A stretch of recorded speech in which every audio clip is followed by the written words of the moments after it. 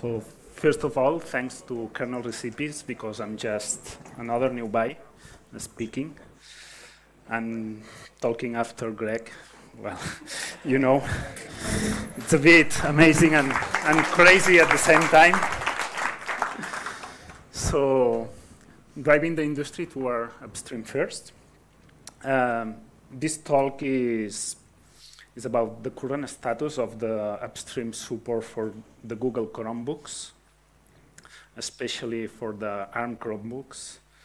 And I'm gonna explain how the Chrome OS team tries to work close to upstream. And basically my personal experience working with the Chrome OS team as an external contributor. This talk, again, is not about BPF, I'm sorry. Let's start. First, a bit of me.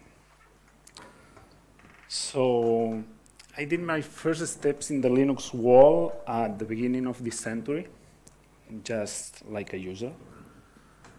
My first job with Linux involved was in 2005. I started in a big company, a really big company, and I started programming in C++. But after 2 years, the company had some economic problems, and I was fired. I will say that was the default rule, which is last in, first out. A few months later, I started to another company, that time a very small company, only 4 people. I started designing embedded devices, embedded boards. I did the hardware, I did the schematics, PCBs, but I switched quickly to do what is called the board support package. That was my first introduction to the world of the ARM CPUs and ARM boards and bootloaders and kernel, and basically user space and Linux from scratch. I read several times this book, really nice book, if you want to understand how to build a full Linux distribution. On that period, also I sent some patches to upstream, but my boss didn't really like it. So my work was more working on crappy vendor kernels, crappy vendor U-boot, and all this stuff. 7 years later, I left the company and I joined Collabora, where I'm working now. And the philosophy is completely different. So right now, the philosophy is upstream first, open first. And thanks to Collabora, I started to work on different projects. But one of my projects was working with the Chrome OS devices.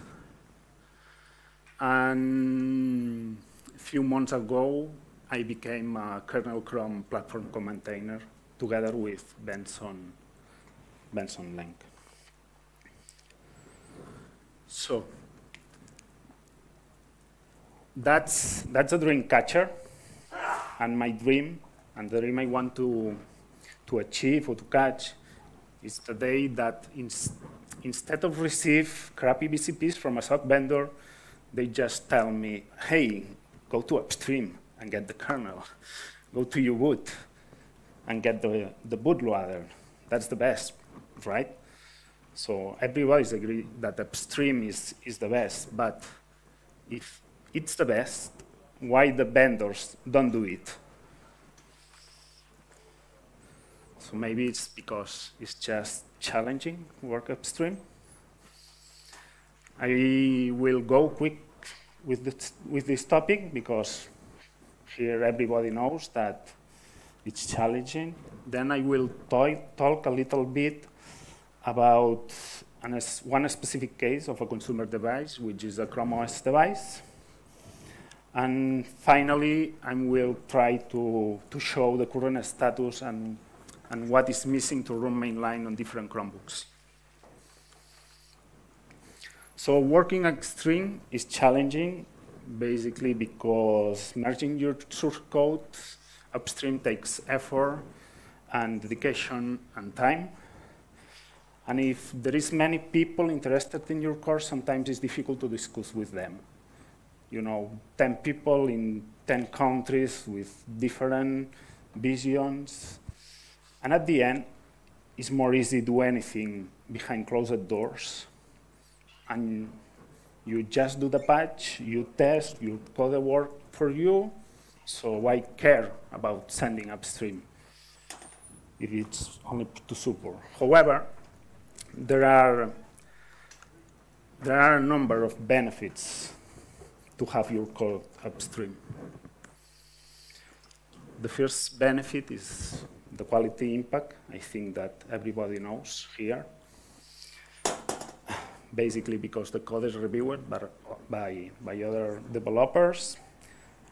But also there is less maintenance and less regressions, because once the code is upstream, it's somewhat co-maintained and improved from other people. Now I'm going to talk about Chrome OS. For those that For those that don't know Chrome OS is the system that runs in every Chromebook. Chrome OS is not Android. Maybe it's somewhat similar, but it's not exactly the same. And for Chrome OS, the security is very important, also for Android. So for that reason, the devices, the software is often updated. The devices auto-update every 6 weeks, more or less, and are supported about 6 years. There is a lot of different devices in the field, different models. So it's impossible to maintain a kernel for every device, and they try to join the effort. The Chrome OS kernel is based on an LTS version. After the Greg talk, you know why is the reason. And all the devices that year use that kernel. Even that, they end with 6, 7 branches for the same year, but unless this is not 50. And one thing that they try to do is do one kernel upgrade version during the lifetime of the device. I went this year to ELC, and Douglas Anderson, which is a Chrome OS developer, did a talk also related to this, and he said that 10 years ago there was much against about Android doing all private development, that now Chrome OS tries to not replicate that. I think that also Android tries to not replicate that, and the solution for this is upstream first. The Chrome OS team has an upstream first policy, which basically means that when you have a patch, you just send to upstream, try to get it merged before it goes to your LTS kernel. That's sometimes possible, that's sometimes not possible. So to track these patches, the team used different tags on their downstream kernel or LTS kernel. If you look at the Chrome OS kernel, you can see tags like this.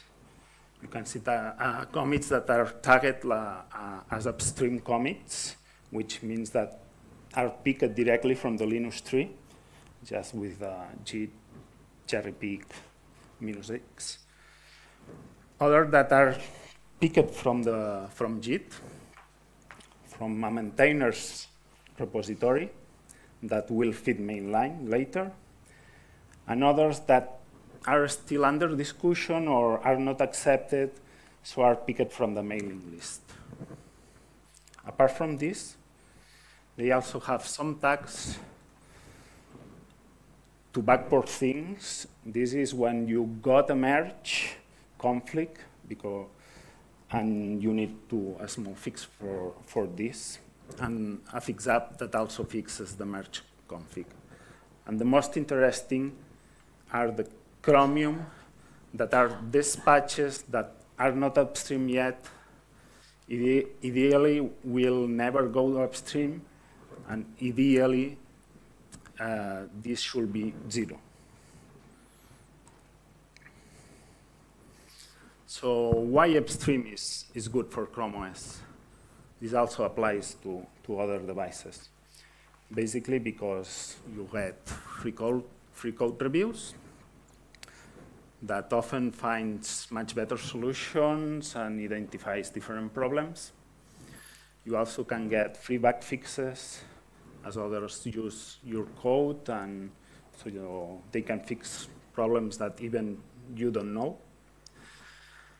But for the team specifically, it's because makes upgrades possible, which means do a kernel update during the device lifetime cycle. And also because when you start a new product, a new device, you pick the latest LTS, so the starting of the next project is more easy because you already have a lot of patches that are already merged. Okay, here's a bit of numbers. This is the number of upstream commits. That means that for different LTS versions, is 4.4, 4.14, and 4.19. You can see that there is a lot of upstream commits in the Chrome OS kernel, which means that they pick a lot of patches from upstream. So they, in some way, review, and they also test these patches because they need.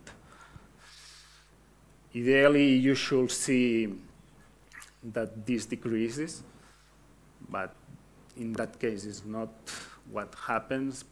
And you see a bit of difference between Chrome OS. Well, I mean, Chrome OS 4.4 is very similar to Chrome OS 4.14. And Chrome OS 4.19 has less patches, but that's just because it's still in development. So we'll probably have more patches that were tagged upstream. On the other side, we have the Chromium commits.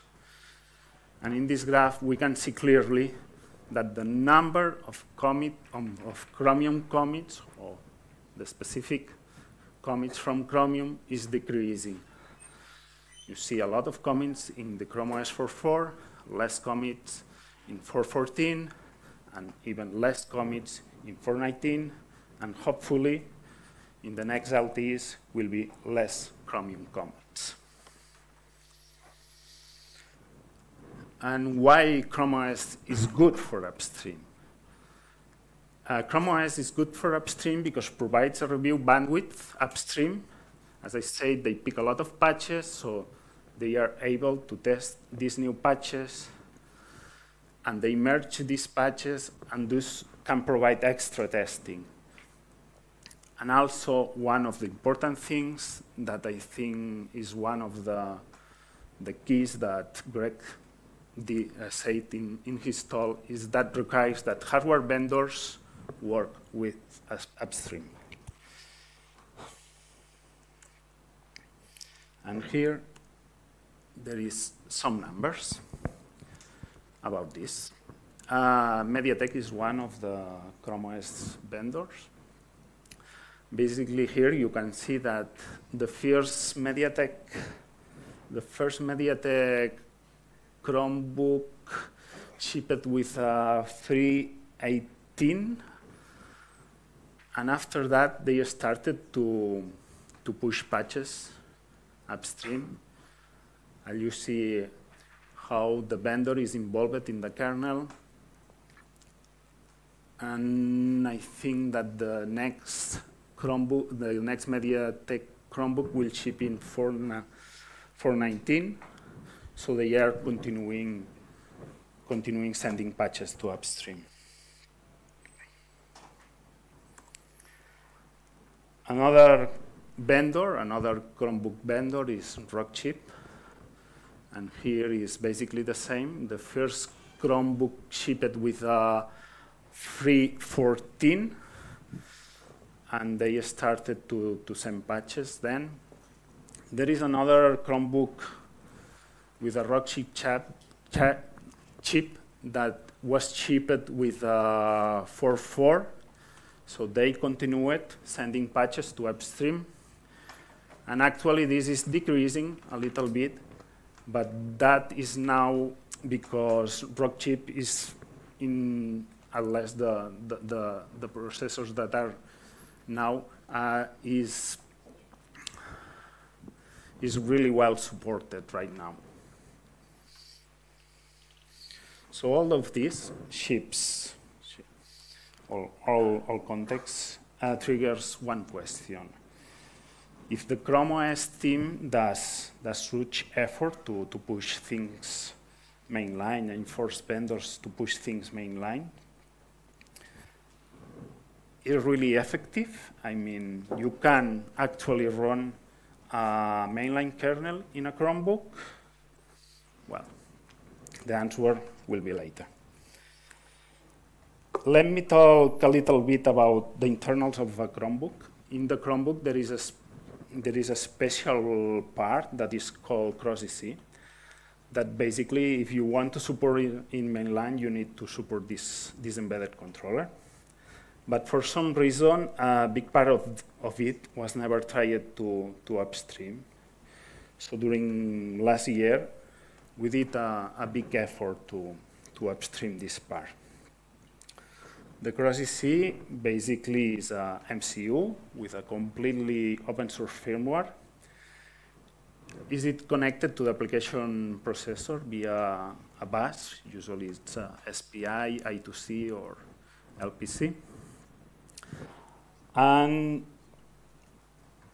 basically acts a multifunction device driver where there are different devices hanging on the core. We have accelerometers, we have barometers, we have light sensor. There is also PWM drivers. On some Chromebooks, they also control the keyboard, the light bar, and the real-time clock.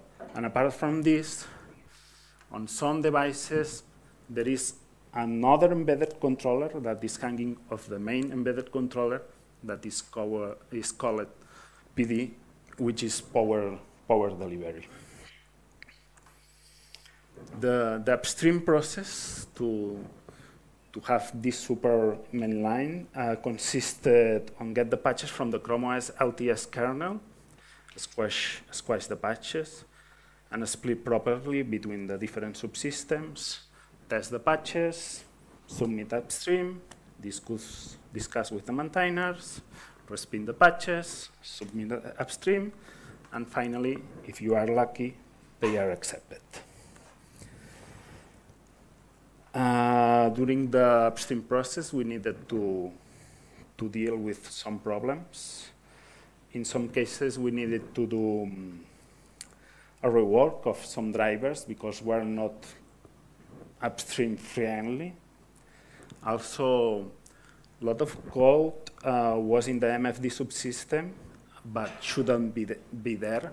So when we tried to upstream that code to the MFD subsystem, the maintainer said, okay, stop and rethink again a little bit your driver. And also test the Cross-EC in some specific drivers was difficult because the Chromebook was not very well supported in mainline.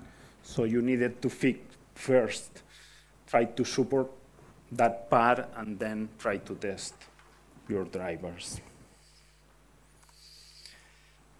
Actually, most of the Cross-EC drivers are now upstream, and new related drivers will go through the upstream first path.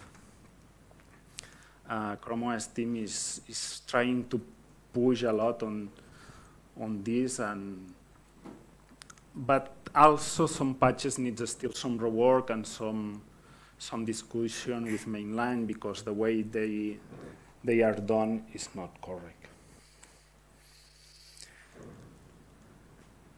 Okay, we have this. So what's missing in mainline? So if you look at this graph, this is a comparison between the 4.19 LTS kernel and the Chrome OS 4.19. This is the difference between the two. And basically, if you see that a big bunch of patches of the difference are in the GPU drivers. Another part is in network. A less part is in media and pin control, and a little less is in platform. And there are still lots of spread parts on other subsystems. But I will try to take a look at these numbers. Let's focus on the GPU. Just to say that the net, this part of this part here, the net driver, the difference is not because the code is not upstream. It's just because they picked a lot of patches from upstream. That's not the case of the GPU drivers, which the situation is a bit different. In the GPU drivers, you have some difference in the Midgard driver, a lot of difference in the AMD driver, and some difference in the i950 and MSEM and other drivers. This part of here, the AMD driver, happens the same as what happens with the network driver. The difference are not changes that are not upstream, are changes that they are picked from upstream. So changes that are not in LTS 4.19 kernel, but are upstream. But that's not the case with the Midgard driver. In this case, all this 10% is different, is really new. And the reason for that is because they use the ARM driver. So for Chromebooks, the graphics stack is really important. And at the time, there was not a really good alternative to do that. But now, we have Pamfrost. Pamfrost is an open source driver. It's for the Mali GPUs. It's still under development, but it's trying to support a lot of things. And the question is, can Chromebooks with a Mali GPU use Pamfrost? And can Chromebooks run mainline kernel?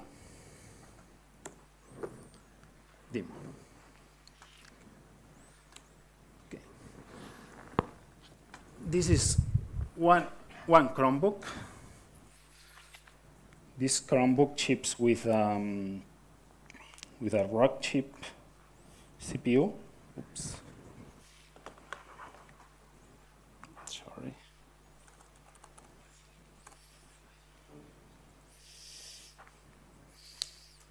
This ships with a Rock chip CPU and has a GPU,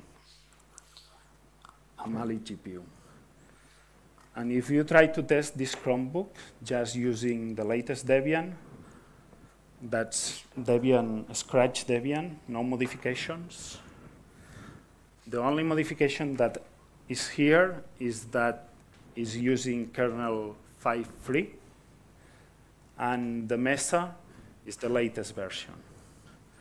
And if you can see at the results, you can see that at least a lot of the connections, and mainly all the USB, the display, the Wi-Fi, the Bluetooth, the touchpad, the touch screen, the camera, the Type-C connector, the different buttons, the embedded controller is also supported.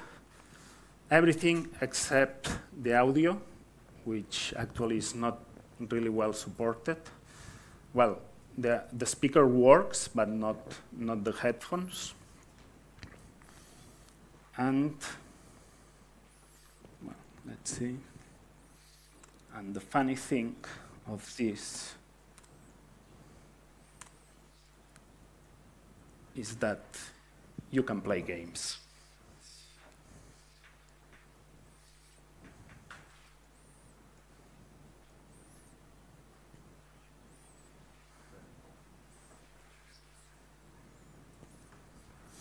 Well, I'm not connecting this to this, but because to the external display, because another thing that fails is the external display. I hear that.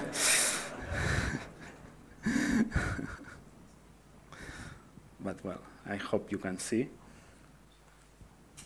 That's working. And you can play games.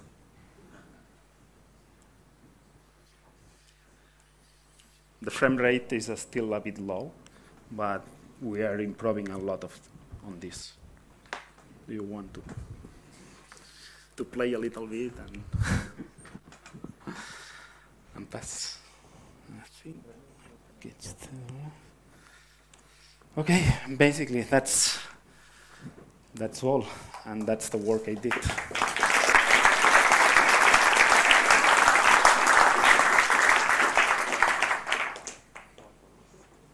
So, any questions?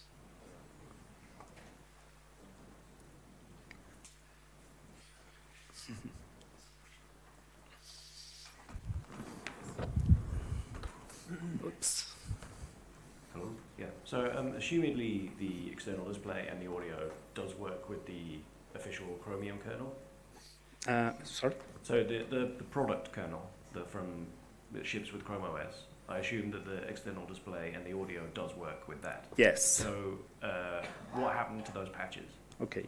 For the audio, I think I didn't look at this yet, but I think the only problem is the UCM profile. So it's just user space, because I got with playing with a mixer, I can play sounds. With the external display, it's funny because was working, but was working before Panfrost. Once you have Panfrost, doesn't work. If you don't have Panfrost, works, but of course the performance is very low. Okay, thanks. Pass, just pass.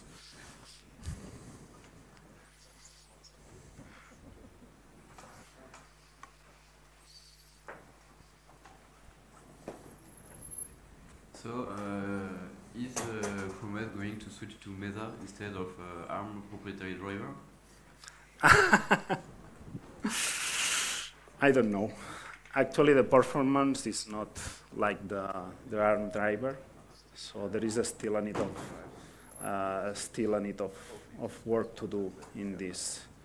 And are they using Mesa on other embedded devices? One of the plans that we have in the company is try to make the Chrome OS user space running on top of Panfrost. But we didn't test yet this. So the Mali proprietary driver in user space and the open source Panfrost kernel space?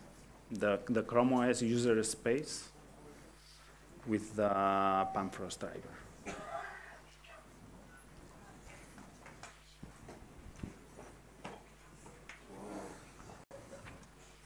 So what's missing in the Panfrost driver to make it performant? I mean, like, what are the items community could help with to improve the performance? Well, I'm not sure I'm able to answer this question because I'm not one of the Panfrost developers. Then where can we find the Panfrost developers? Is there like a mailing list or an IRC? No, it's in mainline. The Panfrost driver is in mainline. Sure, but there's some sort of development channels, right? Yes. Where can we find those? No, Actually, it's not Google which is developing the Panthrust driver. Is there like an IRC maybe?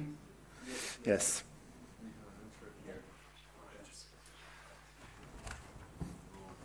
I mean, you should know the answer, but it's just IRC free node, Panthrust. So. It's a leading question. I wanted to okay.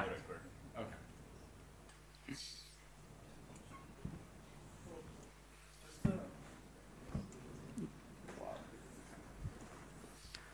Just to respond to that, it's a free desktop project, so you should get all the information there. The mailing list and everything is in their website.